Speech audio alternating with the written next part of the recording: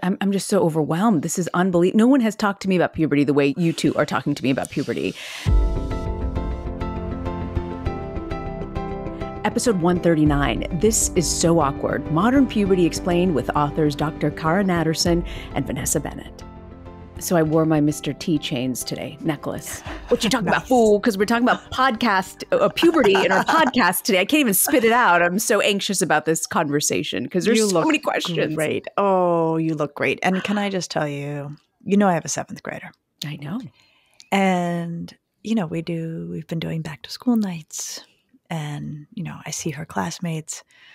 Rena, man, it just takes me back, right? I mean, they are all over the map. There are giant children. There are itty-bitty children. There are children who have a 5 o'clock shadow. There are children who, and it's just, I look at it with wonder and also like, I'm so glad I don't have to do that again ever in my own life. It's my idea of hell repeating 7th grade. That is the year that I absolutely hated. But you know what I love about our next two guests are not only are they puberty experts, but they're actually looking at the science of puberty, which I feel like nobody ever does. So it's not just parents talking about puberty through their experiences. It's, as you know, you love being grounded in science in this podcast. So without further ado, let me explain them. The book is called This Is So Awkward, Modern Puberty Explained.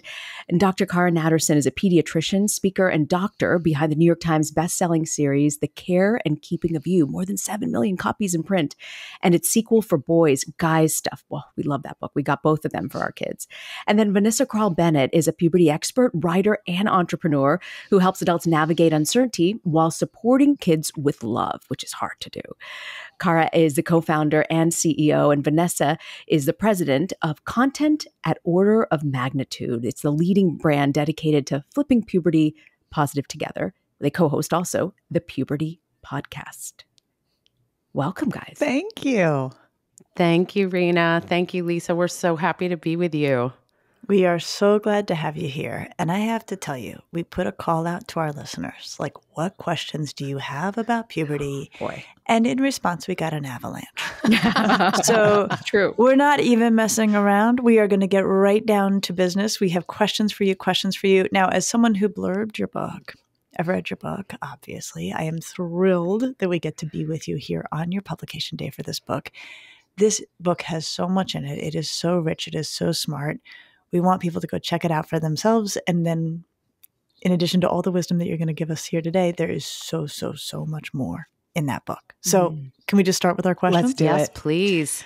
Okay, let's just start at the beginning. We had a parent ask, how do I prepare my kid for what is happening, both emotionally and physically when it comes to puberty? First of all, I just want to say thank you both for being so supportive of the work that we are doing. And the amazing part of writing this book and putting this book into the world has been the encouragement, the generosity of all the professionals who work with kids and care about kids. So first of all, just thank you guys for being part of this national and global team of people, taking care of kids in really thoughtful and caring ways.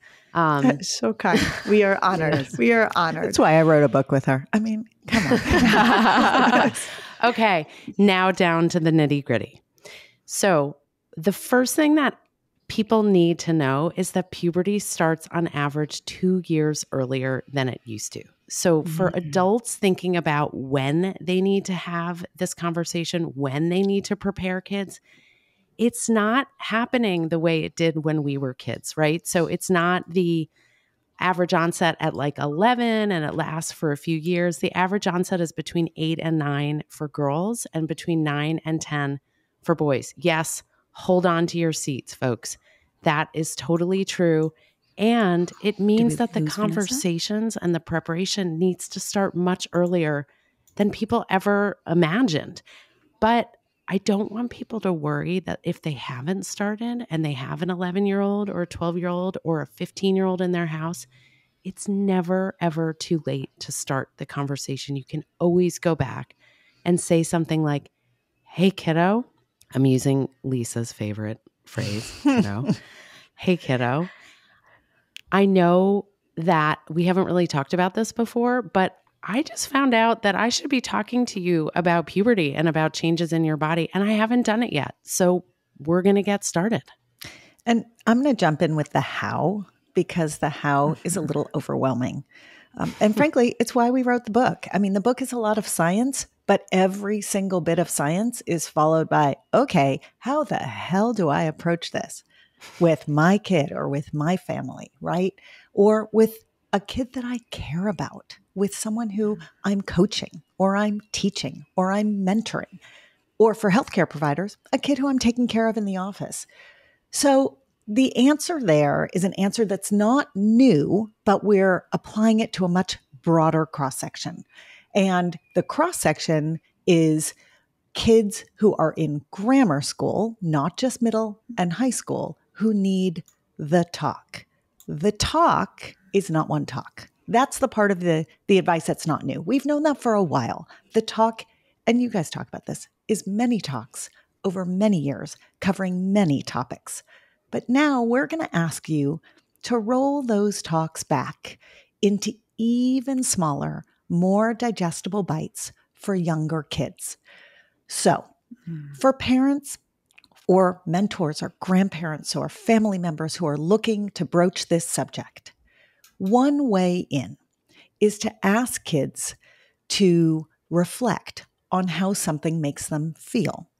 If they start talking about a physical change or an emotional change or a social change, rather than you telling them how you think they should feel about it, you can stop and ask them, well, how does it make you feel?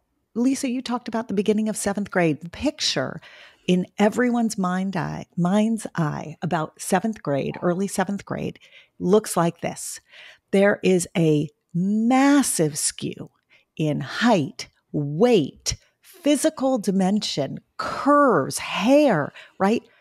Every single one of those kids has feelings about where they sit on that continuum. If you're early, it can feel awkward. If you're late, it can feel awkward. And you know what? If you're smack dab in the middle, it can feel awkward. So starting the conversation by asking them how they feel about something that they point out to you is a really nice way in to the beginning of conversation that is based in science and fact and information. I love what you say in this book is that it's about small conversations, not one long puberty talk that you should be having. But is there an ideal age when, idealistically, you should start talking about it? And also, we got this question from a listener saying that they think their 9-year-old daughter is getting breasts. Is it too early? How do you approach that? Yeah. So the perfect age, if it fits for your family and this age hasn't struck yet, is 8, I would say, to begin the conversation. Wow. And interestingly, the Care and Keeping of You books, they are aged down to age 8 and always have been, even before all of this conversation started. The original Care and Keeping book, this is such interesting history, it was written by a woman named Valerie Schaefer, actually. I just joined the title in the early 2000s. Valerie wrote the book in response to a study that was published in 1997 by a nurse named Marcia Herman Giddens, who was the very first one to recognize that puberty was happening earlier in girls. And Marcia Herman Giddens identified that puberty was beginning around age 10 in the late 90s. So that is why the Care and Keeping hit bookshelves. It was to give kids as young as 8 who may be experiencing body changes a little conversation starter, right? And a little sort of tiptoeing into information about getting comfortable with your body. So an ideal time is 8. And lest you think that it's later for boys, because boys tend to go into puberty a little bit later, but not much. Girls, as Vanessa said, are entering now between 8 and 9, boys between 9 and 10, not all, but the average. For boys, every gender should know about every gender. Like, let's just get that out there front and center. There's no reason for us to gender any of this according to the parts you have. There's something incredibly empowering and important about especially about conversations around consent, when everyone understands what's happening to everyone's bodies. So my answer is an ideal age is 8, regardless of the gender. But this is not, and this is where I know Vanessa's going to pick up the ball. This is not like, you tell them everything. Is that where you're going, Vanessa? I mean, yes. So our advice is definitely don't back up the dump truck and just empty it all over your kid, as tempting as it is, particularly when we're nervous. Like you just want to like hand them all the information immediately so that you're like, I'm done. I'm out of here. I can check that off my to-do list, as we all love to do. But the other thing, Rena, is that talking about preparing kids for puberty, like the word sex often doesn't enter the conversation for years. So with kids in pre-K or toddlers, you're teaching them the correct anatomical terms for their bodies. With kindergartners, you're doing a ton about consent, like who can touch your hair, who can hold your hand, who can sit in your lap. And as kids get older, you're just building a foundation for conversations about how does their body feel? What do you feel like when you get nervous or excited or you feel loved, right? Like you're doing all these baseline conversations so that by 8 or 9, which is totally typical, that a 9-year-old girl in today's age would be developing breasts. But it's not just what's happening with her physically. It's about what's happening with her, as Cara said, emotionally, and normalizing that. And one way to normalize it is that it's just part of the family conversation since kids can remember. And I will repeat, if you have never used the correct anatomical terminology for kids' body parts, it's never too late to start. Don't beat yourself up if you have pet names and nicknames for genitals or breasts or any of those things. It's okay. You can start now and you can admit to your kid, hey, I just realized I should be using these words and I haven't been. So let's start now. Whew, okay, we got so much good stuff here. So if the conversation starts around 8, your child may or may not be underway with puberty at that point. How do you know when puberty is starting? Like how can you tell, or can you tell that it's underway? We have a friend and a colleague named Louise Greenspan, who's one of the more important researchers in this field. She wrote a wonderful book called The New Puberty, which came out in 2014 and is still incredibly relevant. And Louise says, and we always quote her, the first sign of puberty is usually a slamming door. Whoa. All right. So why? Because the hormones that are in charge of puberty do not stop at the neck. They circulate around the brain and they deeply impact moods. And lest you confuse the fact that moods need to be things worn on your sleeve instead of things that can be sort of stuffed down. I know you guys, are experts in the mood arena, but let's be clear that silence, especially typical among boys, but can absolutely happen for all genders. Silence is a mood. So sometimes there's eye rolling, sometimes there's yelling, sometimes there's door slamming, sometimes there's hysterical laughter, right? Can't stop it, hysterical laughter. And sometimes there is monosyllabic grunting, and all of it is the moodiness that goes on with initial hormone swings. That is so helpful. Right? That is so helpful for people to have that context. Okay, so then just to ask, following up, has it always been this way? Is there something different about today's puberty versus say our grandma's generation? Like, is this new? What's the story? We hear from parents all the time, why is my 10-year-old acting like I would have expected a 16-year-old to act or a 12-year-old or a 14-year-old to act? And because the hormones circulate everywhere, the moods that we would have expected to see in an older kid are presenting themselves earlier because the hormones are presenting themselves earlier. So it's not just, and this may contribute, the media they are consuming and the influences in their lives that sort of show them new ways of behaving that are equal parts charming and infuriating. It might also be that they are actually in puberty and the hormones are circulating, and therefore the moods are presenting themselves much earlier than adults imagined they would. Well, I'm sorry, go ahead. Can we get science nerdy for 1 second on this? We love science nerdy. Here's the science nerdy piece. So the maturation of the brain is entirely chronological. So there is sort of a path that brain development goes down that is really marked by time in a way that has not shifted. Puberty, the physical, we should define some terms. Puberty is the path to sexual maturation that will one day allow someone the capability of potentially having a baby. That's puberty.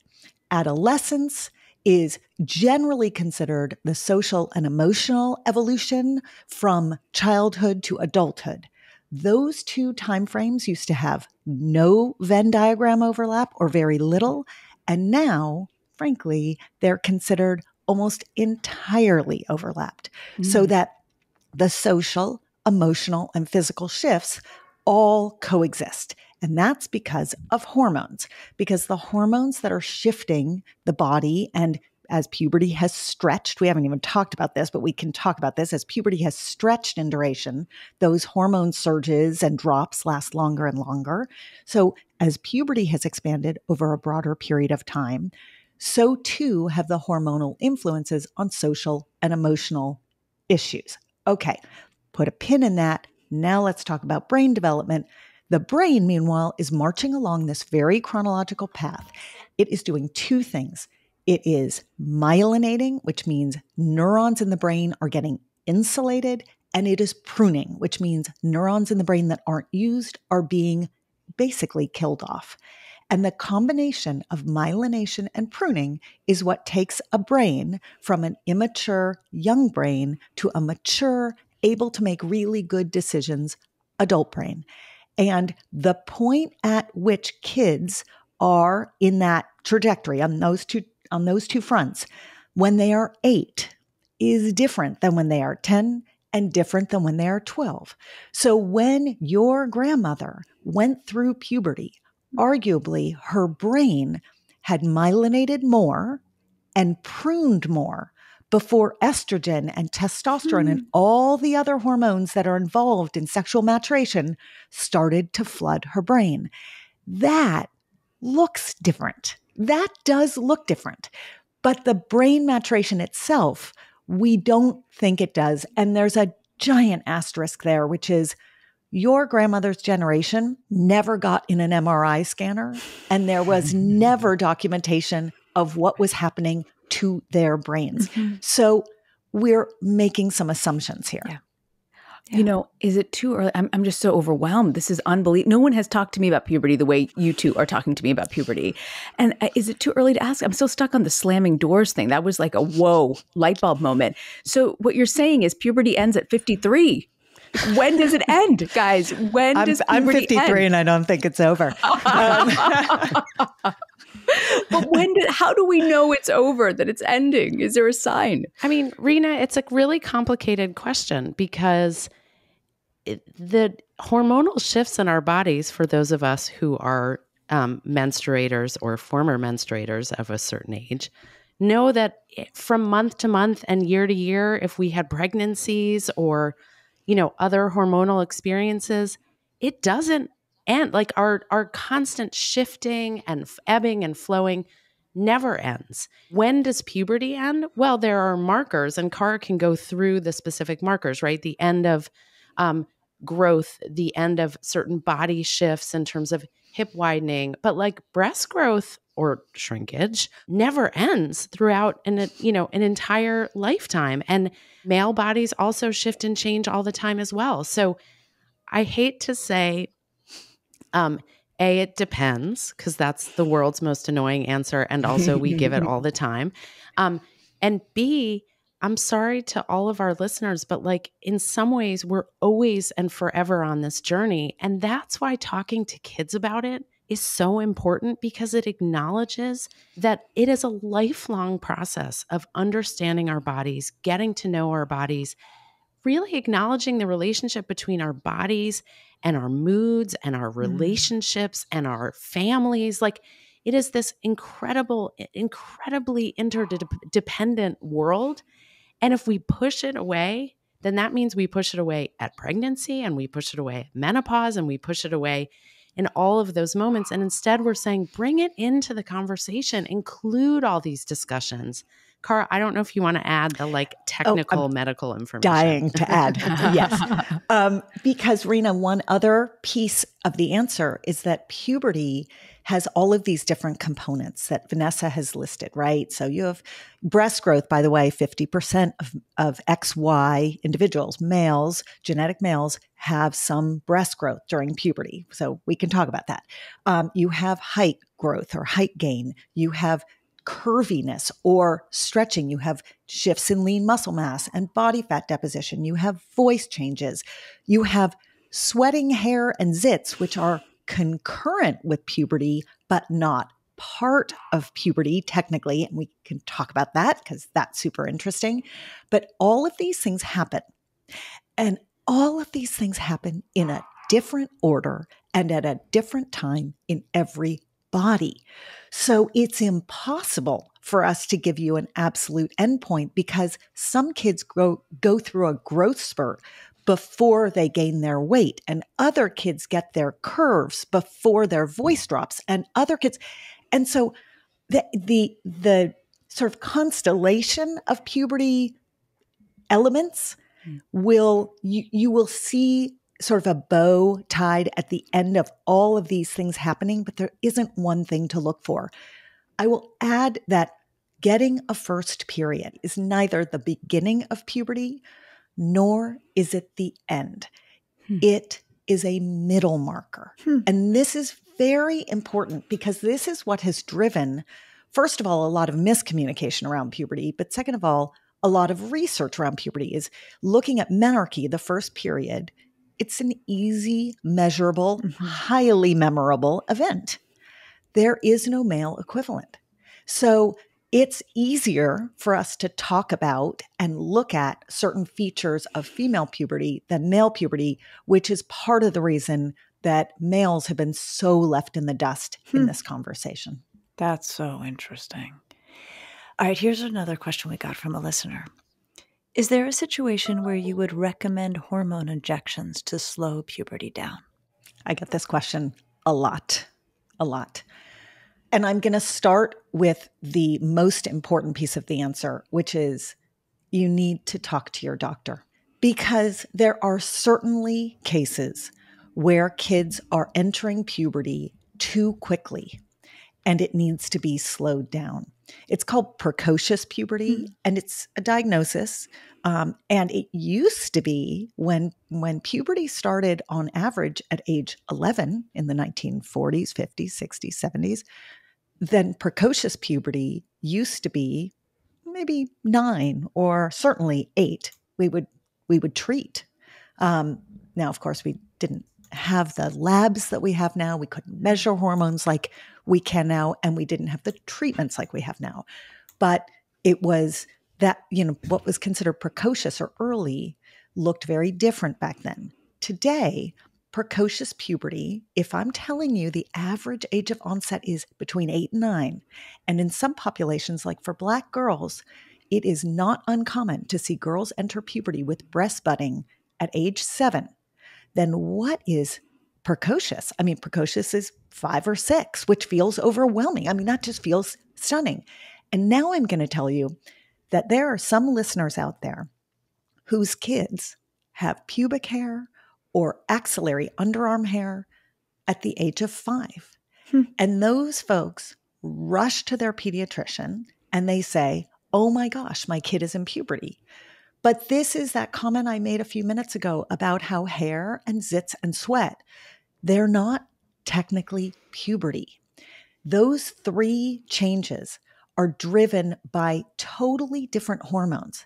Estrogen, progesterone, and testosterone, they drive sexual maturation. But hair and zits and body odor are largely controlled by hormones that are released from the adrenal glands. Those glands sit on top of your kidneys. And while they happen concurrent with puberty, they don't mark sexual maturation. So we have to be careful how we use words here, because if we're using the word puberty to essentially describe the entire journey through the tweens and teens, and a hormonally driven journey at that, yes, they need to be talked about. But when you look at the science, a 5-year-old with pubic hair, as alarming as that can be, may not be and is likely not in puberty. So anyone with any question about whether their child is in it too early and needs to take puberty blockers should absolutely talk to a doctor. And the flip side is also true. There are late bloomers. Late bloomers are defined as the last 2.5%. That's it. It's a statistical definition. So there will always be late bloomers. I want to ask you about that, Cara, because we got a lot of questions on that as well. The early bloomers and the late bloomers. And a couple of parents wrote in actually talking about their sons. One says, my son's a sophomore who turns 16. We're still waiting for puberty. When another one says, my son's almost 13 and he's 10 to 12 inches shorter than his friends. What advice do you have for the boys who are late bloomers? I have so much advice, Rena. I have so much advice because here's the deal. This is so important for parents of boys to know. Girl puberty presents typically with more outward moods and breast buds. Those tend to be, even though nothing comes in a set order, those tend to be the earlier signs. You know what boy puberty presents with? Quiet, which people don't recognize as moods, and growing testicles and penises. Okay, so now I want to put a pin in that and tell you about how I'm a pediatrician. And when my son started to hit 3rd and 4th and 5th grade, he did what was very typical of kids his age. He started covering up. He shut the bathroom door. I never saw him naked. And I had no idea what was going on with his penis and testicles. Okay?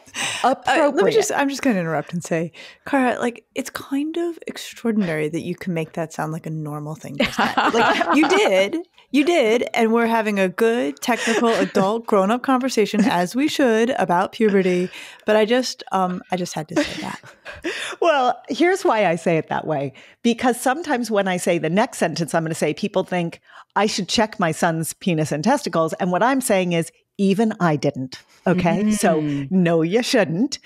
If the earliest sign is growth of the penis and testicles, and I'm going to tell you right now, it can be a couple of years between when that growth begins and you see any other changes that look like puberty in boys. I'm here to say sometimes that 13-year-old is in puberty. Sometimes that 16-year-old is in puberty.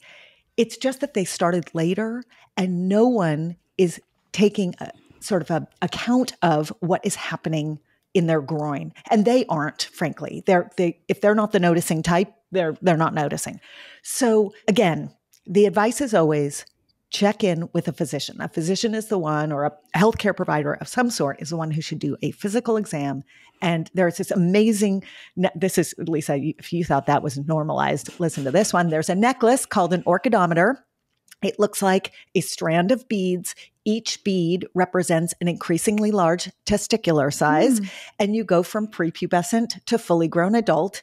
A lot of pediatricians wear one around their neck or keep one in their pocket, and they can show kids where they are along the spectrum of puberty, and that's important. It's tangible.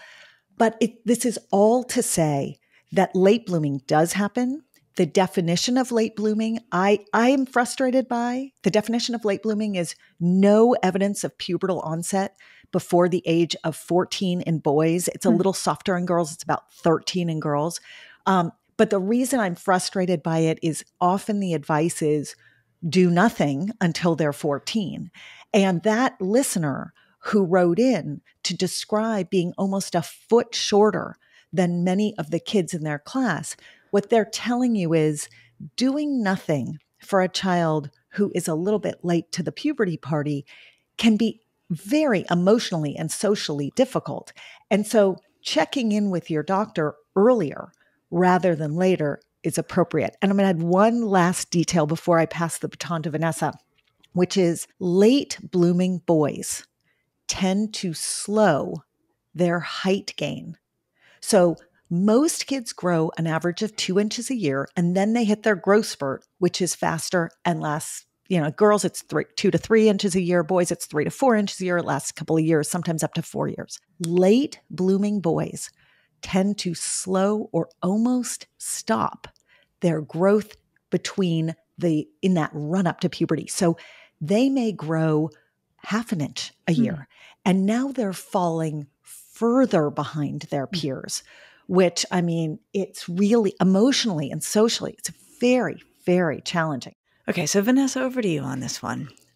Pimples. We got questions about pimples. I have one. I have one on my chin right now, Lisa. So well, then you're the perfect person to answer this question. I'm feeling very empathetic. Yeah. Okay. So, what's a person to do about their own or their teenagers' pimples? The first thing, I mean, what I'm going to do, I will not share on this podcast because I might have not followed the advice I'm about to give. Fair. You can all guess what that advice is. Spoiler alert, don't pop them. So there's so many aspects to acne, right? There's the biological aspects. And as Cara mentioned, oilier skin and pimples are related to adrenarche, which are actually governed by the adrenal glands sitting atop the kidneys. So more sweat, oilier skin. So it's adjacent to puberty, but sometimes kids will get pimples earlier than they're in puberty or much later than having gone through much of puberty. So it's normal to have seen a kid beautifully glide through puberty with clear skin, and then all of a sudden at 17, the acne appears out of nowhere. The first thing to acknowledge is that it really stinks.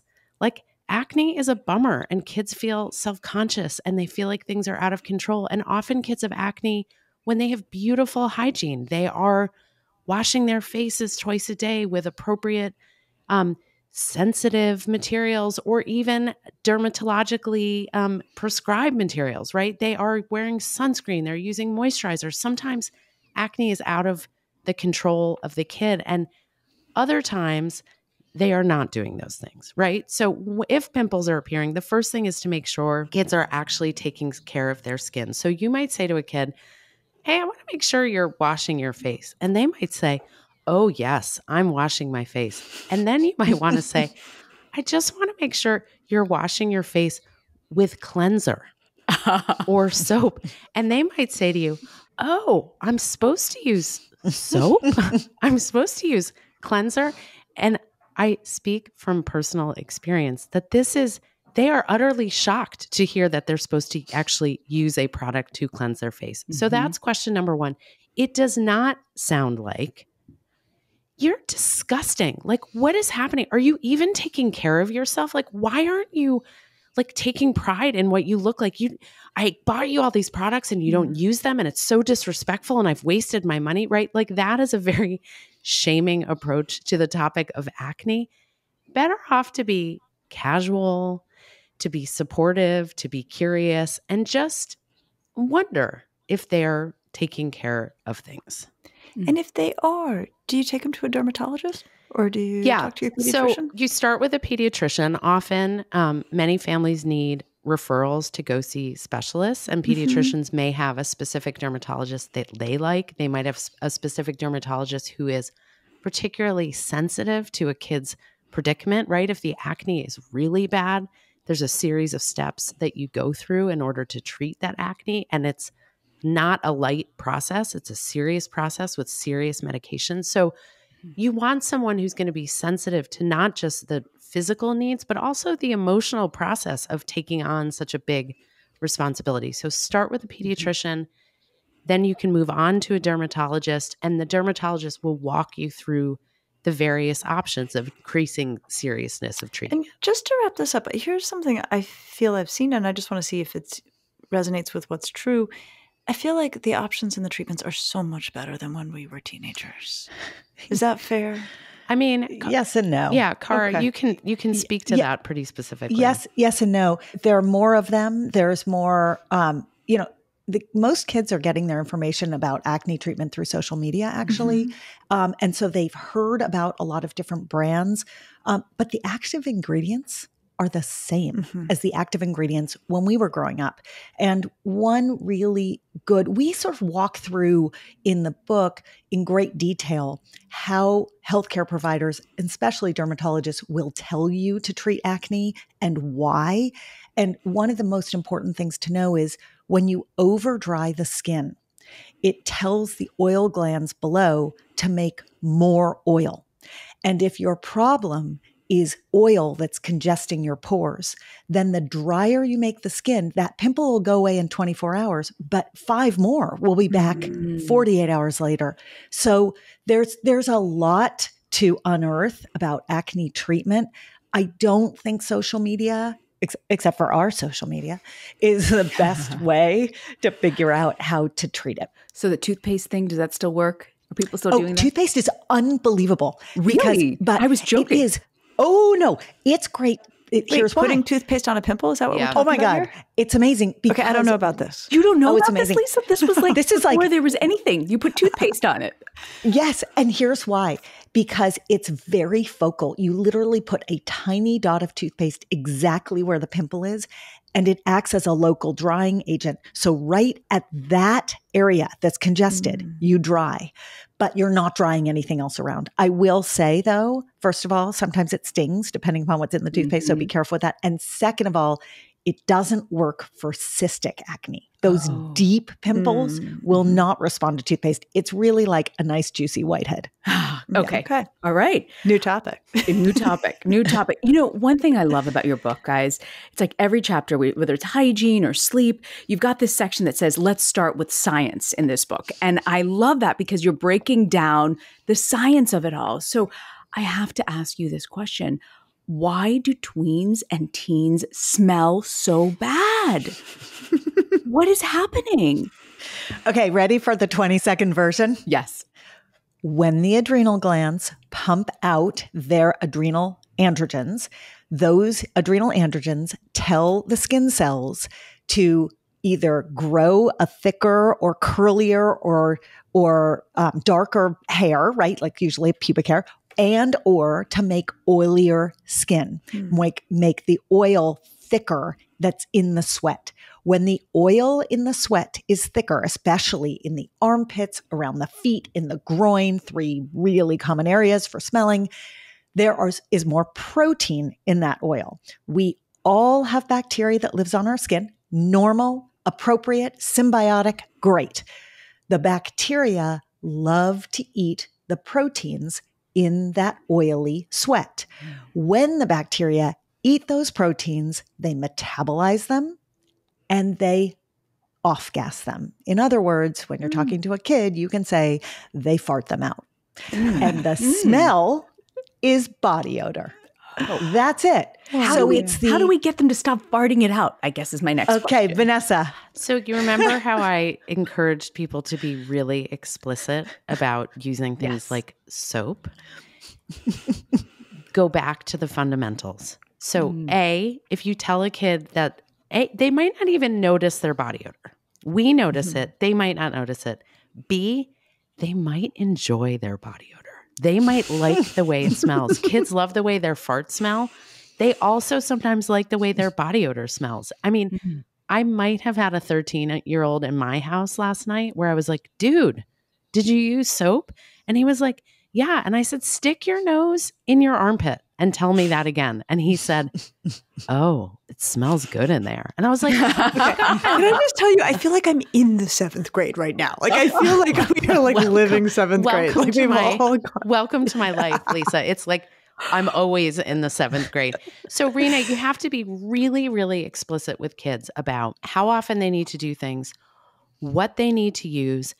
With foot stink, so that we hear from a lot of parents about like 8 and 9 and 10-year-olds with incredibly stinky feet, but like not really anything else going on. So tell kids and young adults to use soap on their feet. They don't realize that they're actually supposed to wash their feet with soap. I might have a 20-year-old in my house who looked at me the other day and was like, wait, what? I'm supposed to wash my feet with soap? And I'm like, oh my God, I can't believe I do this for a living and you just asked me that question. But here's why. Here's why. Because the soap removes the bacteria from your skin. There we go. And if you have fewer bacteria on your skin, then even if you're making that protein-rich, oily sweat, the bacteria are not going to be able to eat it at the same rate. Their farting rate goes down. The smell goes down. And those bacteria grow right back. So 24 hours later, right?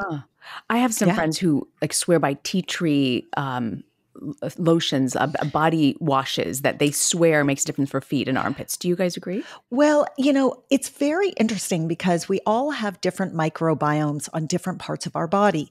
And the one we talk about the most in our society right now is the microbiome inside the gut, all the different bacteria that live inside our gut that are important for digestion and metabolizing food. But we have a teeming microbiome on our skin. And depending upon what the microbiome balance is for you, different types of products are going to work differently. So tea tree oil is one of those products that works really, really well for some people. You just need something that will help debulk the bacteria from the skin. And water does not do it. Friction does it, but water does not do it. I got to ask you a question about menstruation because we got a lot. It's hard to choose from, but I'm just going to choose one. My daughter has frequent periods every 18 days. What could this mean? It could mean you need to go see your doctor. Okay. It's normal for kids to have irregular periods for the first couple of years. It's also normal for kids to have completely regular periods that they can set a watch by for the first couple of years. Irregular periods are a result of the hormonal signaling between the brain and the ovaries and the uterus, just trying to find their rhythm. And so sometimes people get a period every couple of weeks, and then it might be 3 months, and then it might be a week, and then it might be 6 months. But when it's routinely every couple of weeks, the reason why you want to see a doctor is not that I'm alarmed and worried that something terrible is going on. It's that sometimes you can have a fair amount of blood loss and kids can become anemic. And when they become anemic, which means that their hemoglobin, their red blood cell number goes down, their iron levels go down, their ability to carry oxygen to their tissue goes down, they feel bad. They're tired. They can't focus the way normally they can focus. They can't run and play and do sports and all those things. So that is why you want to go see a doctor. So can we talk about sexual development before we go?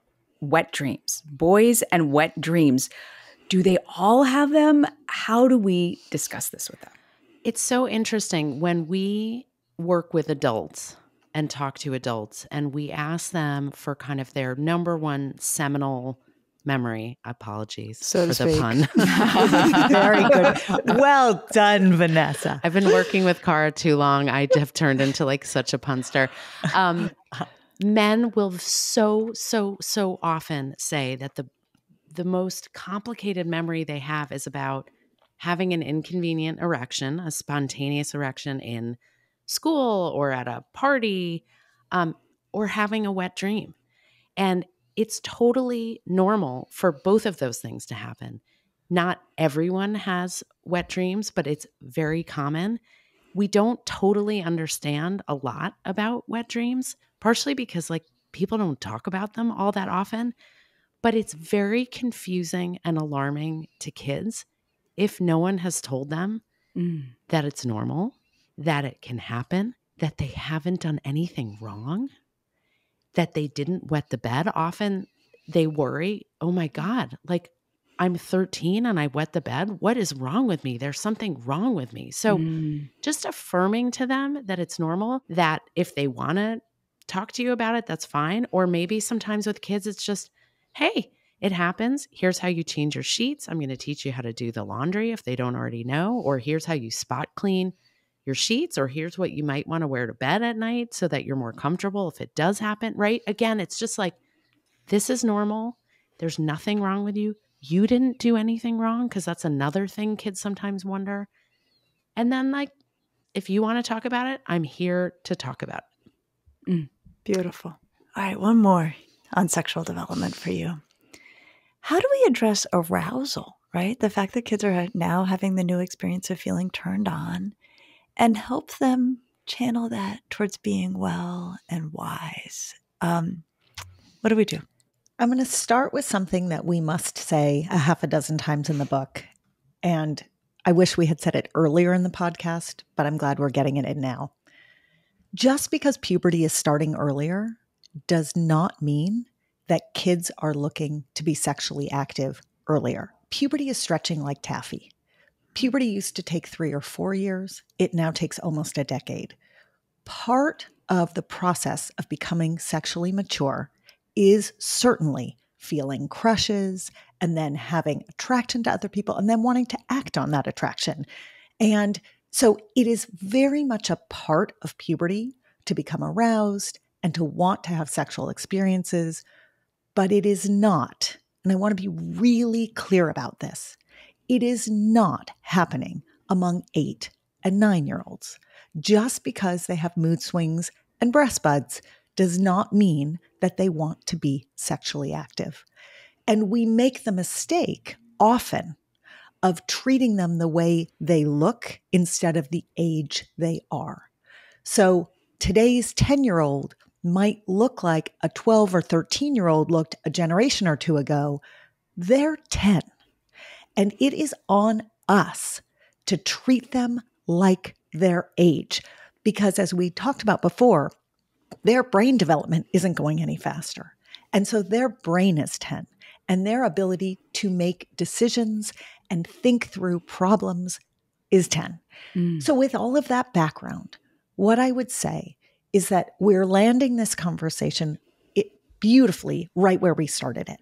This is hundreds of conversations talking about how you feel, your crushes, your sexual attractions, talking openly with kids, not about yours. By the way, I should restate that, about their, right? Because this isn't about your adult feelings looking back. It's about their feelings. But talking about their feelings and bringing those conversations to the forefront and doing it often enough that even if they resist, over time, they realize you're not giving up. You're going to keep talking about it with them. And one day they'll talk about it with you as well. That's how you start to deal with conversations around arousal. Because our goal, all of us, every single parent, grandparent, person who is invested in raising kids, what do we want for them? We ultimately want them to be happy. And part of happiness is a huge part of happiness is having deep and meaningful relationships with other people. And some of those relationships may be romantic, and some of those relationships may be sexual. And so if the goal is to one day raise an adult who can have a really healthy and positive, loving sexual relationship, you're not going to get there without talking about it. So before we go, really quickly, I know in the last few seconds here we have left, what age should we be offering condoms? I plan on putting them next to our tampons. Wow, I'm so into that person, whoever asked that question, because they are just right on board. I think it really depends. So there are kids who are thinking about sex, hearing about sex, have friends who are having sex at earlier ages than we might expect. And then there are lots of kids who are delaying sex until much later than we would have expected. So there's not a one-size-fits-all answer to that question. There is an answer that I think helps people feel like they have a way into the conversation and a way into figuring out whether it's time in their house. And it might be something like, hey, we're in the pharmacy aisle and we're getting, face wash and deodorant. And you could casually say to a kid, hey, I'm wondering if it makes sense for us to have some condoms in the house right now. And that kid may say, oh my God, I can't believe you're asking me that question. And then you may still say, hey, let's buy some condoms. We'll just keep them in the cabinet. Or that kid may say to you, yeah, I think it's a really good time to buy condoms. Warning to those of you who have not bought condoms in 10 or 20 or 30 years, the condom aisle is much bigger and much more eclectic and has a lot more options than maybe the last time you bought condoms. So keep that in mind. But it's just like a casual way to bring it up. You can go out and buy them and just let a kid know we've got some condoms in the house. If that becomes important to you, I think it's important. But don't have the conversation about condoms without explaining and making sure a kid knows how to put on a condom, why a condom is important, how a condom keeps you and your partner safe. So buying the condoms is only one part of a much longer process around safe, loving, and thoughtful sexual relationships. Beautiful. What a phenomenal way to walk up to these incredibly complex questions. I am just so grateful that the two of you are willing to basically live the seventh grade day after day after day. That's right. And help us who, as parents are trying to help our kids through it. And it just all feels so loaded and it all feels so fraught. And you just bring all the information and none of the shame. And we're grateful for you. And what a fun duo, too. Absolutely love this conversation. We're going to have you guys back. The book is called This Is So Awkward, Modern Puberty Explained by Dr. Cara Natterson and Vanessa Bennett. Go get the book. This has such juicy details and things that I never thought I'd be discussing. Thank you both so much for having us. And thank you for the incredible work you both do. There's like a whole companion aspect to what you do that will help people through puberty as much, if not more, than what we were talking about today. Thank you, That's guys. really kind. Oh, I just love those ladies. Were they not fabulous? They are so fun. They are so fun, and they know their stuff. Mm-hmm. They really do. So, Lisa, with all of those gems that they dropped on us, what do you have for us for Parenting to Go that we should keep in mind about puberty? Well, their central message, which I think is so important, is like, talk to your kids. Like, you need to be talking about this. Initiate the conversation. Keep the conversations going. Now, in real life, any of us who've tried this as parents know, like, your kid's not always like, oh, thank goodness you're bringing up wet dreams. Can we please talk more? I mean, usually they head for the hills. Yeah. So do have the conversations. Do keep trying to have the conversations. But I think there's such value in also saying to kids, here are some books that you can go read on your own time at your own pace. And I am in total agreement. Give them a book about female puberty. Give them a book about male puberty, regardless of your kid's gender. And I also think, take a quick look at the book they've just written. I think for a lot of kids, you could also hand them that book. And then you can say, these are books that will answer your questions. And then any questions you have about these, I'm ready whenever you are. Great advice. Great advice. You can never be armed with enough information. No, absolutely. And especially on topics that kids find so awkward. Yes. Being able to do a little learning on their own can help them feel more comfortable asking. So next week, we are going to talk about toxic relationships. What do you do if your child is in one? Is there a way to get them out? I'll see you next week. I'll see you next week.